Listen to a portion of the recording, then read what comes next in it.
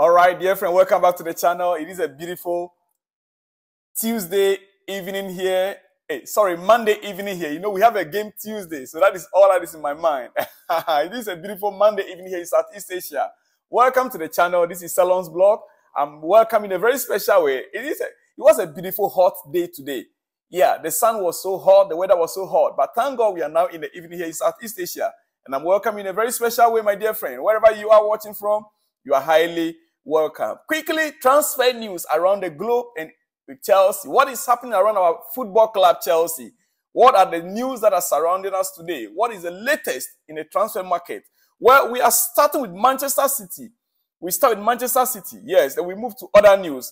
Manchester City will wait until the summer to make their move for Bayern Munich star Joshua Kimmich and hope to secure him for around £25 million, according to the Daily Star Sunday. According to the Daily Star Sunday. All right. Ivan Toney netted a hat-trick in a 5-1 win over Southampton under 23 yesterday. Which club should he go to in this January? He netted a hat-trick just yesterday with under 23 side. Which club do you think Ivan Toney should be going to right now? He's scoring goals with under 23. Most of the friendlies they play, Brentford under 23 play, he was involved and he always scores goals. So, well, he's getting himself fit and much shape for the pending transfers. Well, Leo Castalden wasn't included on the Chelsea bench on Saturday because he sustained an injury in training on Friday.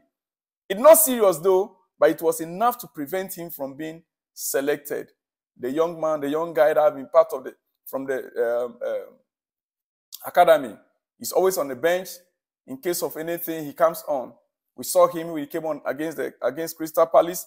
Now, he was supposed to be on a bench our last game, but he was not against Preston. And we were told he sustained injury at the training ground on Friday.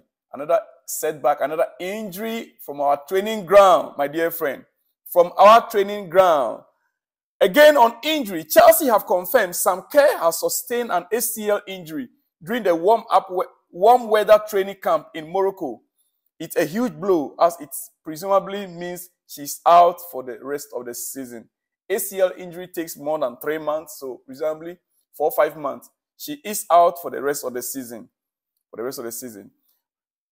All right. Chelsea, Manchester United and AC Milan have asked for information on OGC Nice defender Jean-Clair Todibo. Todibo, yes, I made mention of him last week. And Chelsea, Manchester United, and AC Milan have all asked information on him. Jean-Clair Todibo is a defender with Nice in the French league. But the truth is, Chelsea have no chance of getting him. If he is that good, then he will surely be in Manchester United. If he is that good, then he should be in Manchester United this January or latest summer. AC Milan even have a better chance of getting him than Chelsea. Ask me why. The reason being is that Sir Jim Ratcliffe is the owner of Nice, OGC Nice. Sir Jim Ratcliffe is the owner. So he wouldn't like to sell his best defender to a rival club in England when he could easily make the phone call, I want him in Manchester United. Sir Jim Ratcliffe is part owner of Manchester United right now, minority stakeholder. So he wouldn't permit Chelsea to get that defender. No. He would have, with just a phone call, the player will be given to Manchester United. Why then giving it to Chelsea? For what? For how much? AC Milan, they would even prefer to sell him to AC Milan than giving it to Chelsea. It's as simple as that, dear friend. It's as simple as that, right? According to report, Manchester United are interested in Crystal Palace forward Michael Olise and will offer them around Wan-Bissaka as part of any deal. They want to use Aaron Wan-Bissaka as part of the deal to get Michael Olise. But this, I suspect, can only happen in the summer. Yes, I suspect can only happen in the summer. Well, a little bit news on Armando Broja. He made a statement when he was being interviewed regarding the goal he scored and his, how he's feeling right now. And this is what he said. It is our job. We get paid to score goals. It's what everyone sees as a striker, someone who scores goals. It is difficult because everyone expects you to score every game, but there have been great players who have not done that. Dear friend, that is from who? Our own Armando Broa.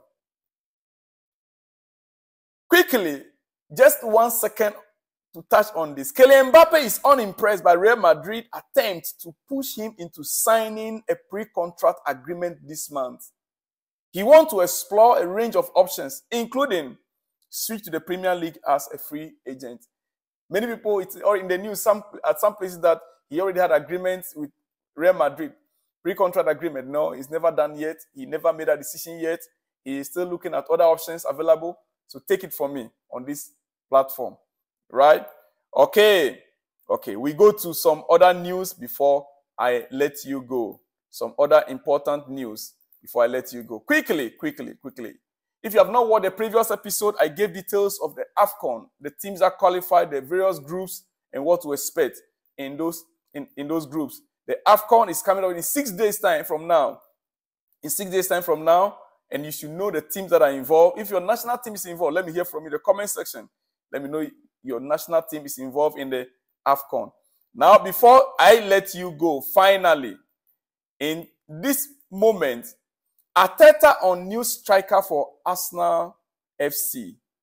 Arteta on new striker for Arsenal FC. According to Fabrizio Romano, Arteta on new striker for Arsenal FC in January. One thing is what we can do. We need to stay behind those players. Gabriel Jesus' injury. Hopefully, it's not anything big, but we had a scan and we couldn't take a risk. Dear friend, do you think Arsenal should just splash the cash, 100 million, and get Ivan Toney? Let me hear from you in the comment section. Ivan Toney to Arsenal. Now that Gabriel Jesus is injured and they had a scan, you know, Arteta is one interesting man. You see, despite everything, he is a gentleman. I would have expected Arsenal to be on top of the league right now. But it's not so. Why? Partly because of him. Yeah. Partly because of him. Right now, the market is open again. If you want Ivan Toney, go ahead. Tell your team. How do you call him? Edu. Tell Edu you want Ivan Toney. To solve your problem, you must have Ivan Toney. Right now, that is what Arsenal need. After all the games they've been playing, they need that the front three is not clicking. Saka this season is playing game like a new, like under 16 game. With all the salary, almost about close to £300,000 a week salary for Saka, 21, 22-year-old young man. Almost £285,000 a week. And you watch Saka play a game, you would think he's playing for the under 16. You know, some of these players were so hyped. They've been hyped to some extent that right now they are taking it like, they become money swine. I'm sorry to say. Dear friend, let me leave you here. I shall be back with more exclusives on Chelsea. I'm hoping to get update from our coach. Yes, our press conference. I'm hoping to receive news on it. And I shall be back with all those exclusives from the transfer market, including what our coach has to say. See you in the next one when you see me. Shalom and peace.